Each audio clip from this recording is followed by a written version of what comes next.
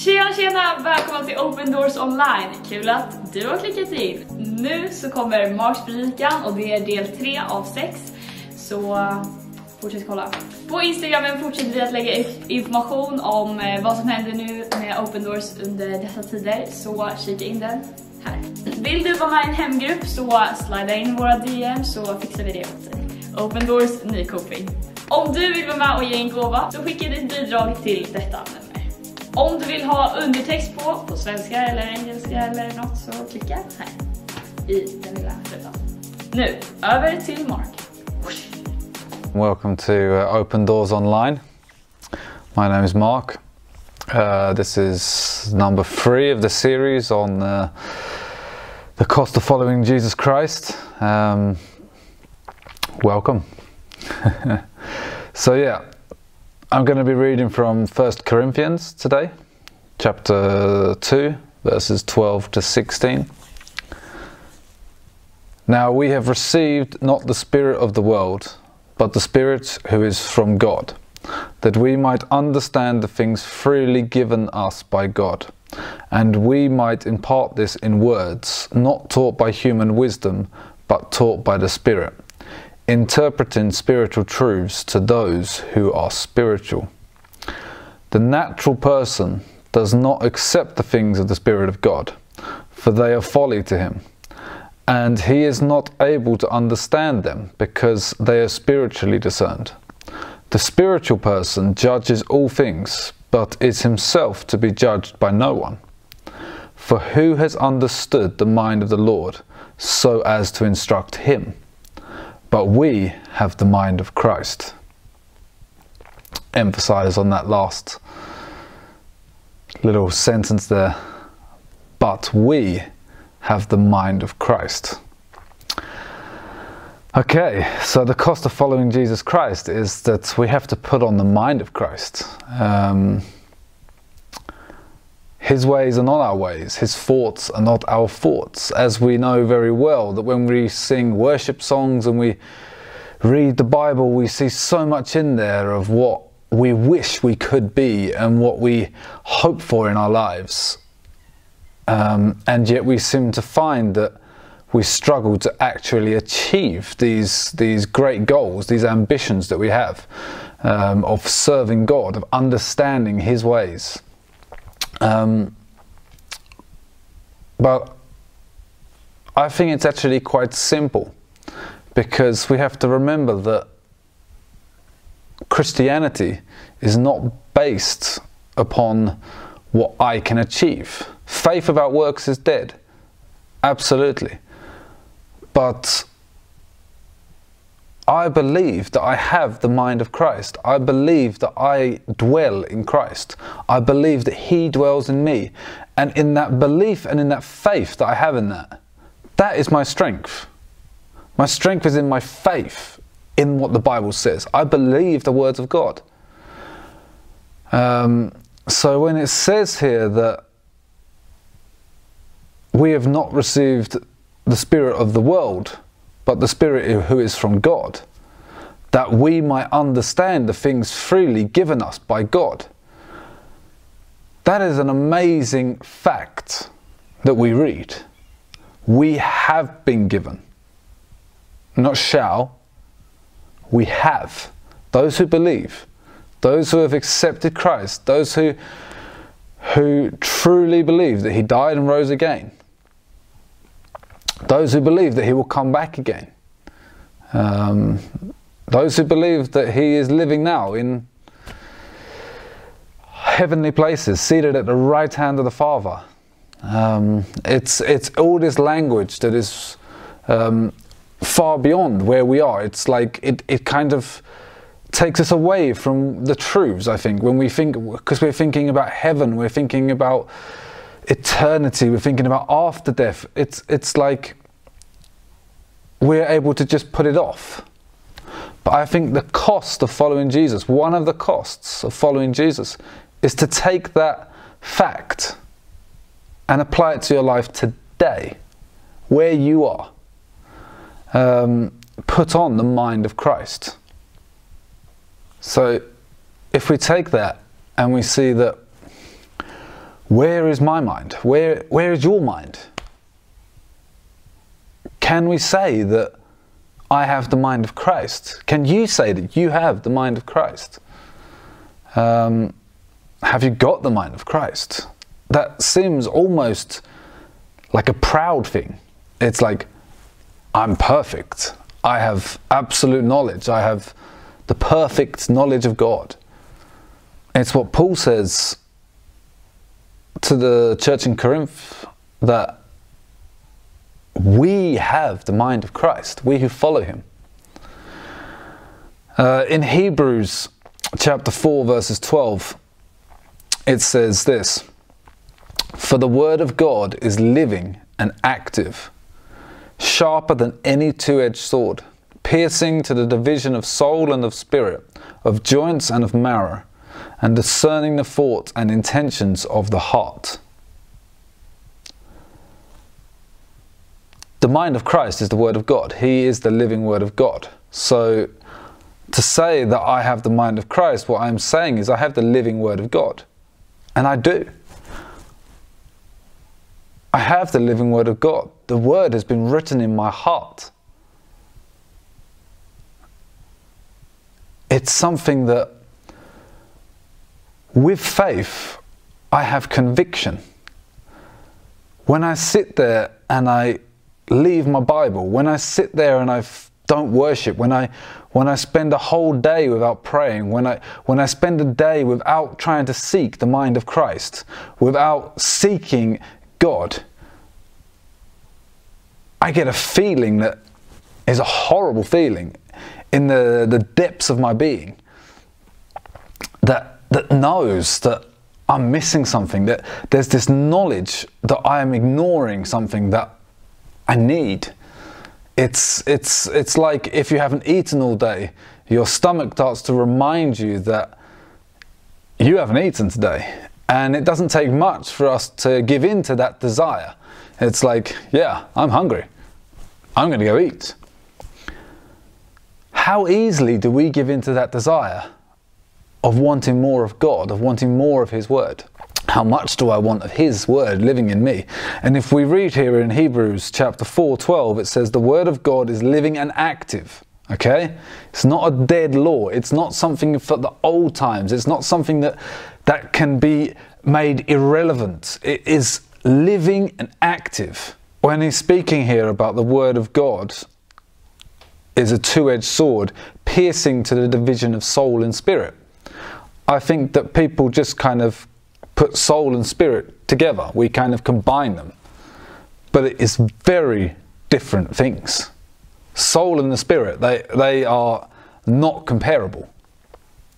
Because the soul, my soul is me. It is who I am. Mark Cronin. Your soul is not my soul. We have different souls. We have different personalities. Our soul can be very quickly summed up in three parts. It's our mind, our thoughts. It's our emotions, our feelings. And it is our will, our free will, if we say. The ability I have to choose what I want. Using my mind, my emotions, I then make that decision. Sometimes we make more of our decisions according to our mind. We make it fact-based. Sometimes we make our decisions more according to the emotions. I have a feeling that this is right. That's what makes us different. We use our judgments in different ways to make our decisions. An important point that I want to make here is that what I'm trying to say is that in our decision making, we need to allow God to lead. There's so many problems that we have in the church today and in our lives today because we have a feeling, I have a feeling that I desire this. I desire this in my life. And therefore I will think and try and find a place in the Bible that I can justify why I can do it. I remember not long after I got saved and I met Jesus Christ, I was 19 years old. It was 2004, long time ago for a few of you. And I remember that I was on fire for God. I sold everything I had. I gave it to the poor. If I read something in the Bible, I'd done it. Literally, I'd done it. Everything in my life had to be led by the Bible. And it was an amazing period in my life. But I also made lots of mistakes, obviously. But I remember this one incident where I used to go out on the streets on a Friday evening. I used to go out on many evenings, but especially Friday evenings. I used to go out in England. It's very common that a lot of people go out drinking in the evenings, and they'll be out till 2, 3, 4 o'clock in the morning. And I used to live in a town that was, I can say there was a lot of drinking every evening, but Friday evenings was something crazy. And I wanted to share the love of Jesus with these people. I came from a lifestyle that I used to drink a lot. I had lots of problems in my life, and I wanted to share with these people about Jesus. So I used to go out every Friday evening, and I would just be walking around town, all these people who were drunk, and I would just be walking around praying and hoping that God would show me to a situation that I could maybe help someone and testify of who He is. And lots of those situations happened. It was an amazing time. But I was doing this all by myself, and one evening in particular I remember meeting this wild, drunken woman who was a very beautiful woman, very attractive lady, the exact kind of person who I would have been attracted to, can I say, before I became a Christian, in my old life. Very similar character to how I used to be. And yeah, we were talking, and you know, she was exceedingly drunk, and yeah, it was what it was. So I prayed for her and carried on, but I couldn't leave her from my mind. I had this desire that I was thinking, yeah, but God, you saved me. Of course you can save her. So what does it matter if we have a relationship? Because, you know, God, you can just save her. You can make it into a Christian. And yeah, I can't remember how much time went by, but I used to meet her occasionally on the evenings when she was out in the town, and I'd be around praying, and we'd end up talking about life and these kind of things, but she never showed any interest in God or changing her life. But I kept this little thing of hope that, you know, yeah, but God, you could save her. I even ended up finding from the Bible a place where I could even say to God, but look here, what you say. And it's in Hosea, chapter 1, verse 2. And Hosea was a prophet of God, and he was told by God to marry a prostitute to demonstrate to Israel that Israel was being a prostitute to God. And I was like, God, you know, look, if your prophet in the past could marry a prostitute, she can't have been a believer. You know, it's amazing the places in the Bible we can find when we want something, when we want the word of God to line up with something that we already desire. Luckily, I didn't allow my emotions and the desire I had to completely rule me. I still had my mind, and I still had the Word of God. I was reading the Word, and I was reading constantly about not to be drawn into temptation, leaving the old life, and I was able to use this living and active Word of God as a sword to judge between that, okay, God, is this you speaking to me that I should be with this lady who is obviously not suitable for the lifestyle I've chosen? Or is this just the old me trying to desperately get away to get what I want through the Word of God? It's a scary thing to look back on, how much I've done this in my life. Trying to justify my own desires by the Word of God. Put on the mind of Christ when it comes to an important decision about being in a relationship or your sexuality or these huge things that are so much driven by desire. Desire must not be the thing that leads our life. It must be the Word of God that is living and active. We give up too early. We give up too soon in seeking God in our prayers.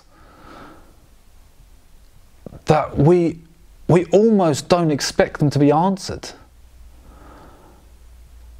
I think that the cost of following Jesus is that we have to expect our prayers to be answered.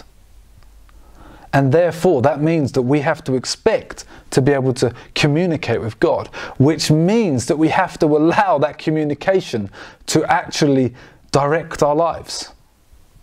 I said before, and I'm going to repeat, that the word can divide between soul and spirit. And I spoke about our soul. I didn't say so much about spirit.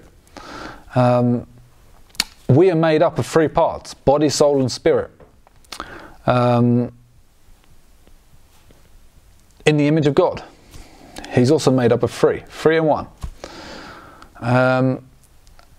And the spirit is something that people can completely lose connection to. If we always follow our own emotions and our wills, then we break the order of what God created, and God ordained that our spirit should be top, then the soul, and then the body. God's revelation is the spirit. It's where the Holy Spirit can dwell. He's spiritual. He can't dwell in our body. He dwells in our spirit.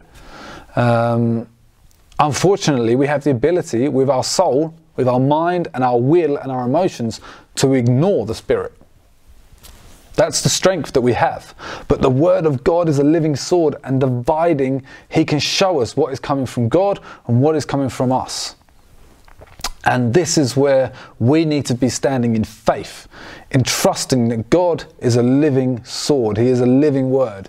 He is active, and He wants to lead our lives. So when you're in a dilemma that is led so much by desire, like I said, it can be sexuality. Maybe you desire somebody from the same sex. Maybe it can be a relationship that you desire. There's lots of things that we can desire. And we can say that, but look, it's how I was born. It's who I am. But instead of allowing our emotions to be the standard of how we judge what is right, this is where we need to let the Word of God lead us. And we need to take our life to the Word and allow God to lead us through these desires that we have. I think that desire for relationships with physical people, sexual relationships, is one of the biggest traps that many Christians fall into, is by having a wrong relationship and being bound by it afterwards, by the guilt, by the shame. Jesus can release from guilt, from shame. He can free you from that. But He can also lead you in your life. And that is the cost of following Him. It is that we need to believe that He answers our prayers, that He listens, and He's willing to guide us. So open your Bible and read it. I have two questions that I'm going to leave you with that I hope you can discuss. And if anything I'm bringing up, I know I'm talking very shortly, and I'm talking, on a lot of subjects that need discussion and prayer. If you need any of that, you can contact me. My telephone number will come up now here, and you can call me, send me a message. We can arrange to meet, have a coffee. I can talk whatever it may be you want to talk about. Get in touch. Two questions. Question one. Think of an example when you have tried to make the Word of God fit your own desires. Like I gave the example earlier. I managed to even find a place in the Bible where God told a prophet to marry a whore. Just to try and justify this desire I had. Like I said before, that I hope that these discussions that you're having now, you know, it's not just to talk about the greatness of the Word of God, but it's also to share our weaknesses with one another and to help ourselves by opening up. Have a proper discussion about life with each other. Support one another. That's what these discussions are about. This is what home groups are about. So if you're not in a home group, also contact me. You can also email me. I know that's not many do that anymore, but there we go. Question number 2. How can we have the mind of Christ? How can you put on the mind of Christ? 1 Corinthians 2 verses 16, the last little bit of that verse. But we have the mind of Christ.